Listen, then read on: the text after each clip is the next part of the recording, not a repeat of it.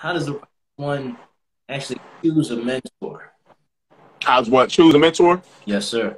I personally think I don't think you choose your mentors. I think the mentor is again, it goes back to vibration. You know, you can choose a mentor, you can choose a puff daddy to be your mentor, but you might not be on the same frequency as the puff daddy. So Right, you right, might not, you guys won't connect, or you might not get along, or you might have a fight. You know what I'm right. saying? Or be something that repels you from each other because Mm. your philosophies are different.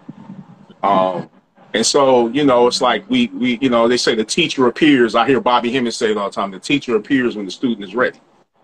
You know, we don't pick those things. Things don't happen to you; they happen for you. People come down your path, and while you're on the journey, and you meet these people along your way, and it doesn't have anything to do with race, gender.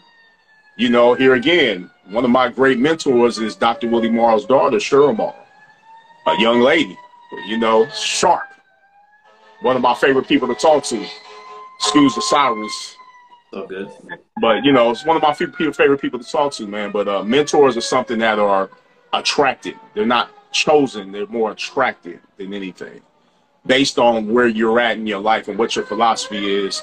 And what you choose for yourself, what your goals are. You know, you're not going to attract a basketball mentor if your philosophy is real estate. You know what I'm saying? Or your idea of what you want to do is something in real estate, you know, unless that person is in real estate. They're not going to come saying, hey, man, get the ball. Let me show you how to dribble. Let me show you how to, you attract what you are, you Mm. know, not what you are. So again, again, I like to connect it to relationships between men and women. You know, who's in your life is in your life for a reason. Mm. Nothing happens by chance. Everything's on purpose, you know. And a lot of times, you know, all of these personal relationships we have with people, they're really sharing with us valuable information about ourselves. You know, you think, oh, she's making me happy, I'm making him happy. But in actuality, you're supposed to be learning and seeing who you are as a person as you're interacting with this person. And that's what helps you shift your philosophy about yourself and about life. Mm. You know, who's in front of you teaches you about yourself, basically.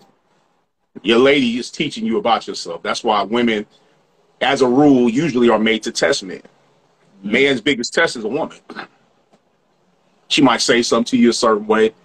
She'll show you how emotional you are if you react to her. As Mm. soon as you react to her and you start arguing with her, now you're a home girl.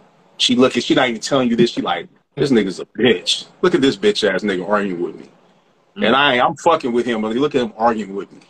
It's the same philosophy as children. Your children don't respect you if you yelling at them.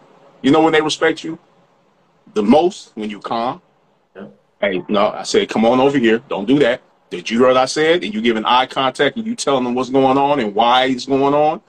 And you don't fold under the pressure of daddy. I just want, what did I say? Mm. Okay, come on, come on. We're going out of here. See, reward and punishment has to be implemented in everything. And that's really all the woman wants to see if you're a man of your word, if you're about your philosophy. You told her what your philosophy was. You tried to show her what it was. You acted cocky. You acted like you was the coolest nigga in the world. She wants to see if you really that. And she's your test as a man. The masculine principle has to be tested in order to unfold into a greater awareness of himself. That's why in mathematics, you one, she's two. Before one is zero. That's 360 degrees, a full circle. You're connected. To get to the God level, you have to be tested. There's no testimony without a test. And that's why everything you come in contact with and all the people you come in contact with, even our friends, they're made for you to take a look at yourself. And you all along, you was thinking it was about the fun and about them. No, you take a look at yourself. You're supposed to be getting valuable. You're supposed to be looking at the valuable information that's in front of you. Oh, I don't really like that. I'm not going to do that no more.